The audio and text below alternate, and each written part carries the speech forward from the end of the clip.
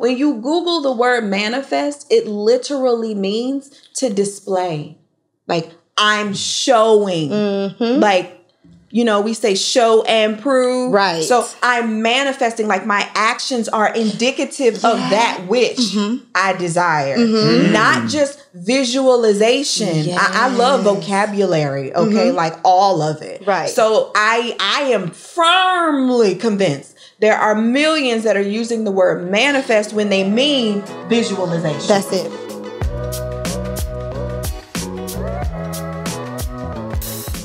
What's going on, y'all? Welcome to another episode of Romance and Real Estate, where we help you level up in life, love, and money. So before we get started, thank you for that angle, Mike. Go back. They got on their church dresses because they said they needed to preach to y'all. So you can tap back in, Mike. Focus right here.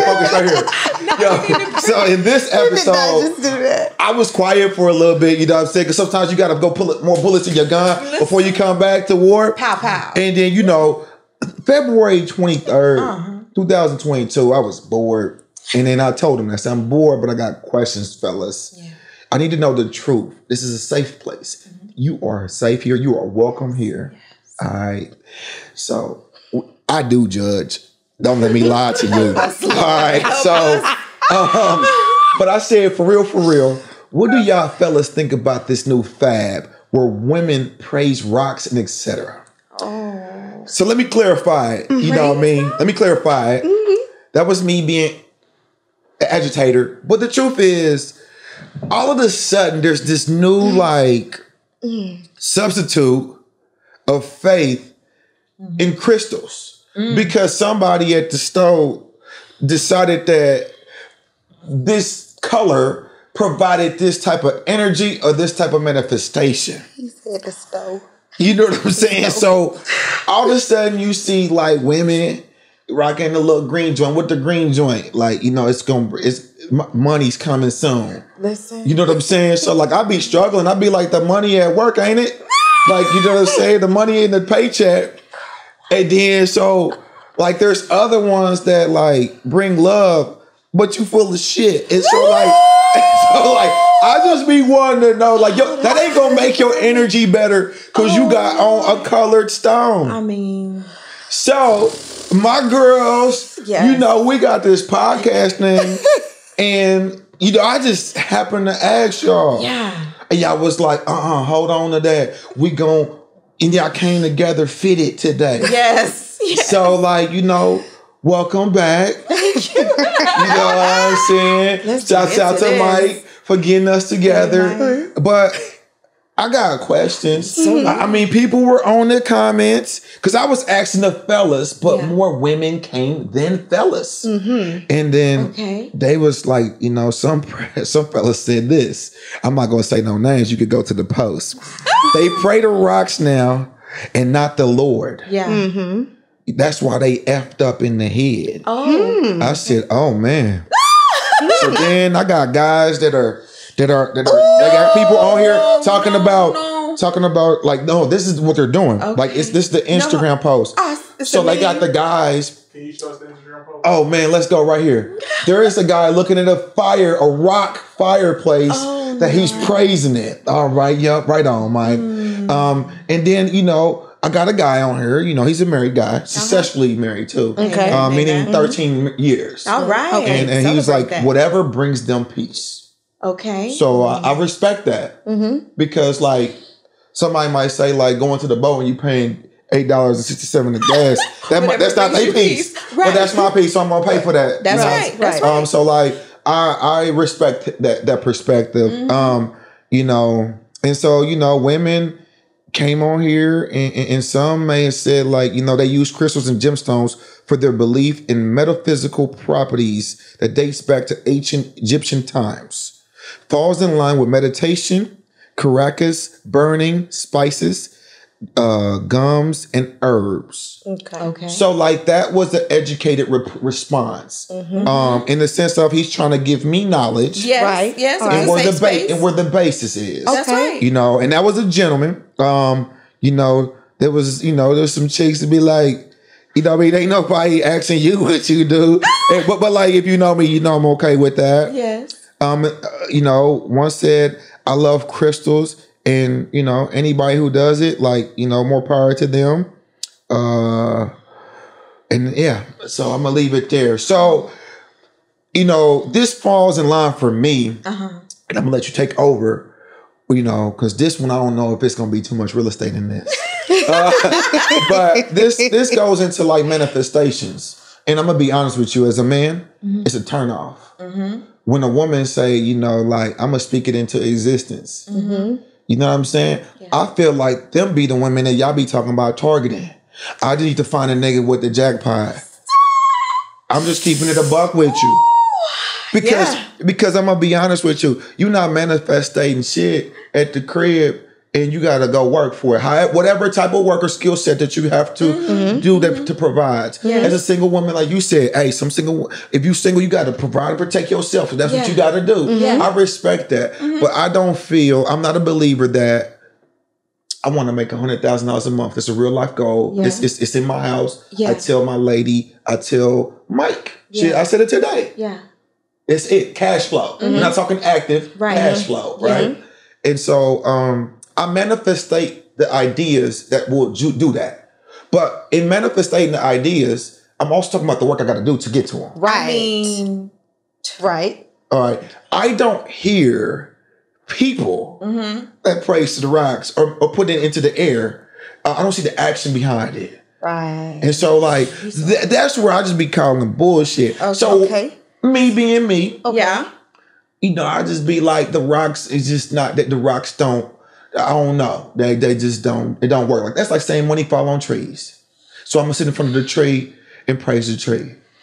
Let me fall back because I might be out of pocket. No, there's so much here to unpack. Number one, I love to talk about definitions. Okay, so to manifest, right? When you Google it, which I don't have the ability, but you all can Google it at home. When you Google the word manifest, it literally means to display. Like, I'm showing.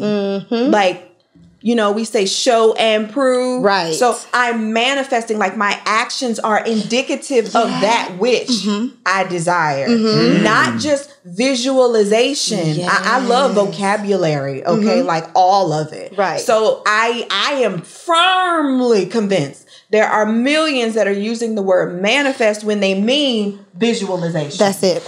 Okay? That's number one. Hold on, stop right there. That was the end of this clip. Make sure you go watch the podcast for more.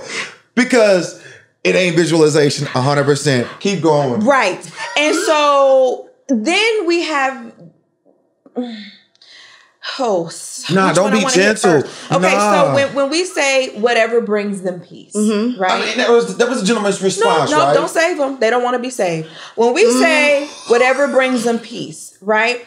One of the reasons we have such a fallen state, everyone has their own beliefs and that's fine. But if this is someone that is in the faith, like someone that says, hey, I believe in God and I have crystals, it's not whatever brings you peace. Right. Because that's me overlooking perhaps your ignorance or you not knowing that what you're doing is actually a sin in the eyes of God. Stay with me and I'm going to bless you, okay? Because when you're going to crystals and you're seeking healing and power, that means you say that power comes from something other than God. Right. That's idolatry. Yes.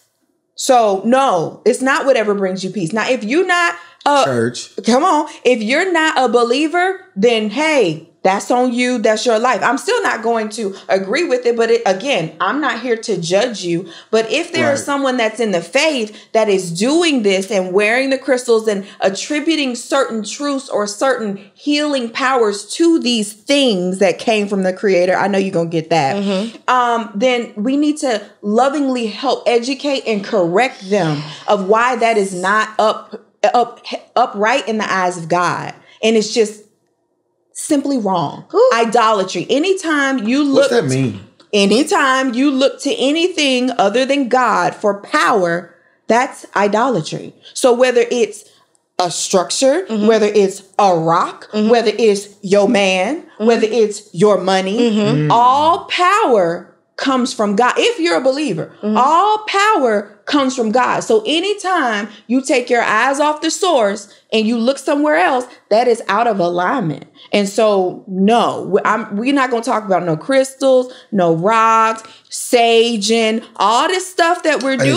The sage is big. I didn't bring that up. Well, here it is. Let's clean the air real quick. Well, but she finna get in here. I just want to say this is all indicative of the fallen state of man. Yes. And the confusion that we have created because the people, without knowledge, the people perish. And let's just piggyback and say, the Bible says, in all thy getting, get understanding. Please. We are not speaking from places of understanding. We're just saying something that sounds good in the moment and we're just rolling with it. Not we. I'm saying y'all. I'm just trying to be inclusive so y'all don't feel alone, but it ain't me. So even in that, even when we say idolatry, it's not just something that you attribute power to or that you feel like you're getting power from. It's anything that you would put before God. So that means that if I'm saying, okay, the crystals is doing this and doing that, who gave the crystals the power? Let's just say. Okay. So then now what you're doing is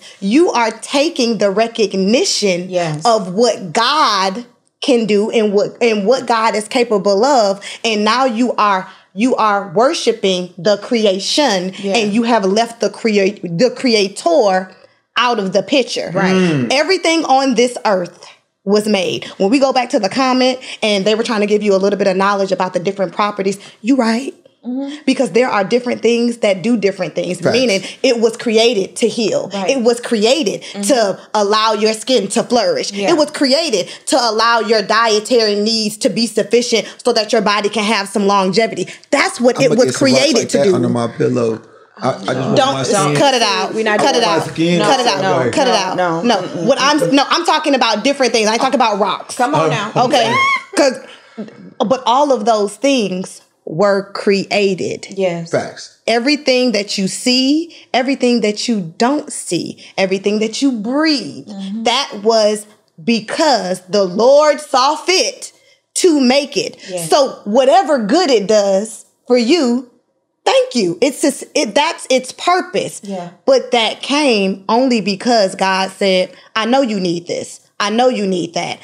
This is what I'm going to give to help you. So it's my hands that did the work. Right. Why are you praising the thing that I made and not the thing that made it? And this is why, and we all have to get an understanding. Like, we've all been on this journey. But for example, this is why I don't do yoga, right? I didn't think there was anything wrong with yoga, but in all thy getting, get an understanding. I don't need that meme you showed with the man like worship. Oh, no. I don't worship nothing but God. Okay. So therefore, I can't be doing no positions where I'm doing like sun worship. No, I don't worship the sun neither. I don't worship rocks, the sun, nothing but the Father. So anything that's Erica I never knew that they had a cross mingling. Well, like that. People try to explain it away, but when you look at the actual names of the position, the actual name, there will be no worship in any other direction but God. Right. Okay. Period. Dot. So when we get into these other things, what we often hear is,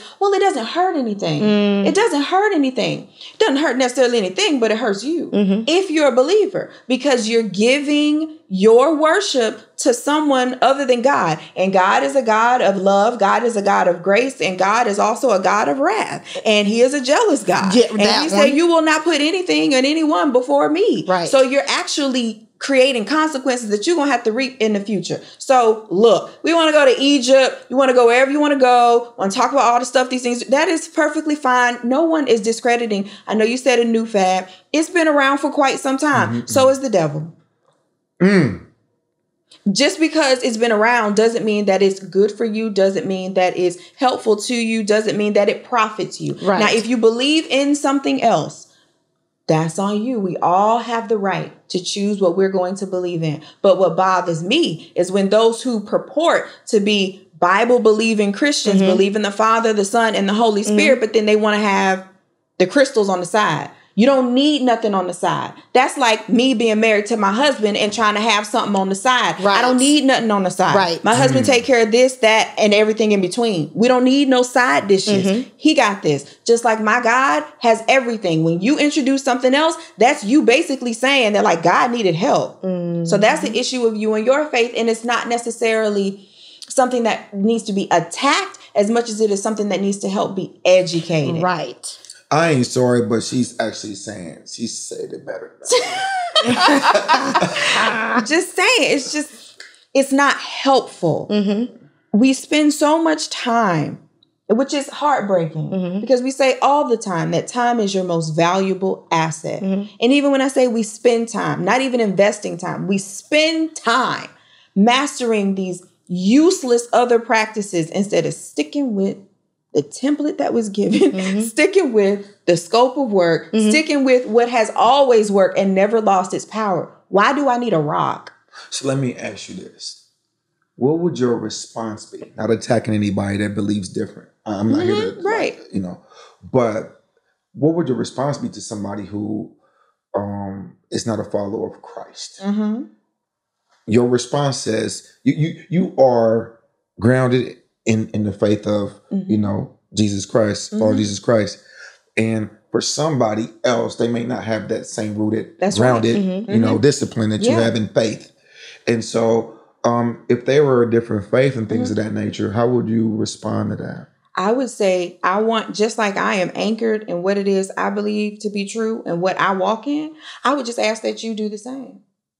We will Google real quick to see if a business is good. Google what you're doing and make sure that it's in alignment with what it is that you purport to believe and follow. That's all. When they do that, some of these things have like definitions or sources and all that. So that's why I asked that, right? Because somebody would say, comments, that the Bible is man-made. And so like those type of things, like they tend to manipulate. Per my belief, I'm not judging yours, but per my belief, they tend to manipulate it as the Bible's man-made, but you believe it and you follow it. So why am I wrong, or why do you feel indifferent about what I do? I didn't say I felt you were No, wrong. I'm just telling you, like, that's feedback I get. I mean, they can think what they desire. That's their right. Yes. I would offer that what I believe, I'm gonna just try to say it differently. What I believe is what I'm willing to live and die for. Right. If you're willing to live and die for something else, I respect that. I can live in harmony with you. I don't have to try to change you. You don't have to try to change me, right? We can live in harmony.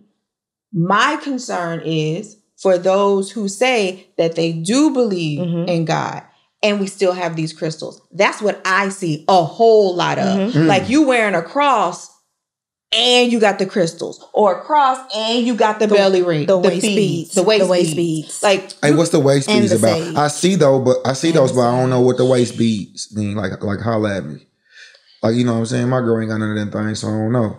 Well, there are those who wear the waist beads simply to measure their waist. Okay. That's it. They just want to see, hey, this is what it was before and I've lost weight. And so now I can take some beads off. Okay. And it seems very innocent. But there's a history to waist beads.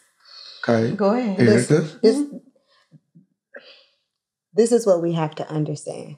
Okay. When something was given a purpose when it was made, the purpose isn't null and void because you found a different use for it, right? A condom was made to fit on a male's penis. Just because you start putting it on your fingers and wearing it as a glove, if that's your new use for it, that's what you done figured out. However, it doesn't negate the actual purpose of the thing. When we're talking about waist beads, when we're talking about yoga, those things were created with other gods outside of God in mind. So then you can't repurpose that. So when you do it, you may not have that intention, but it was created for other religions and other gods to worship those things, to put those things at the top, to give, to worship, to bow down, to whatever. Mm-hmm. That is the purpose. So then in our ignorance, we're like, oh, we can do this. And God is like, okay, so when I made the rainbow, it was a promise to the world that I wouldn't flood it again. Mm-hmm. Every time you see the rainbow, that's still my promise in action. If you are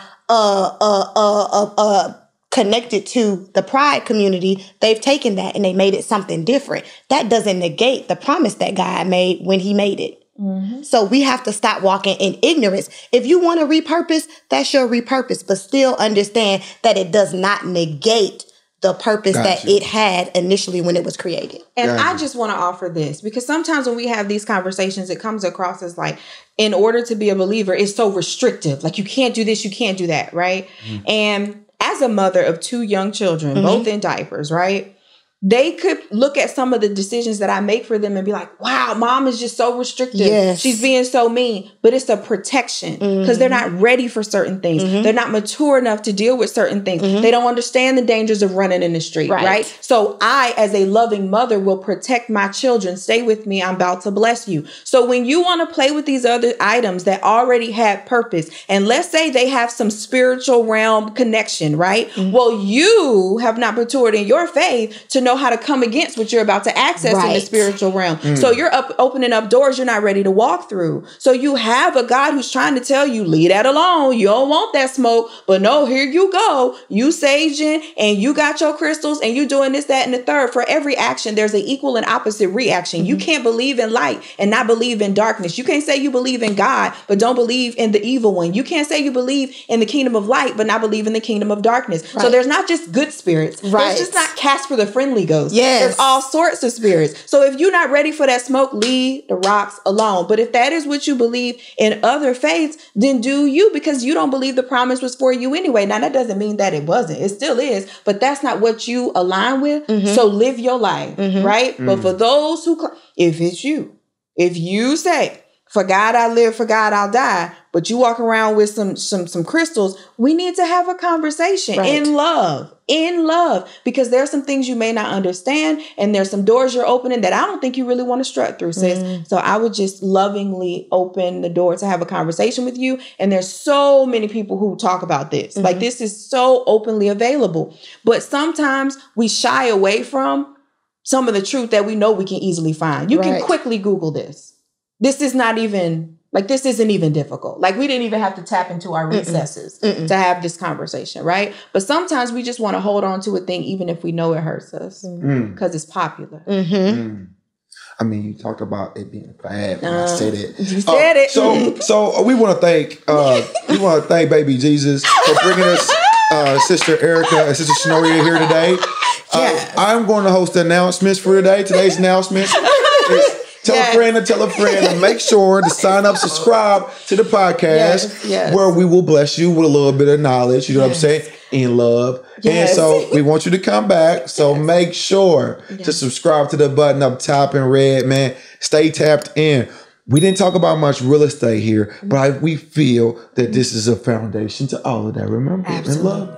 I wasn't attacking nobody, but we love y'all, man. See y'all next time.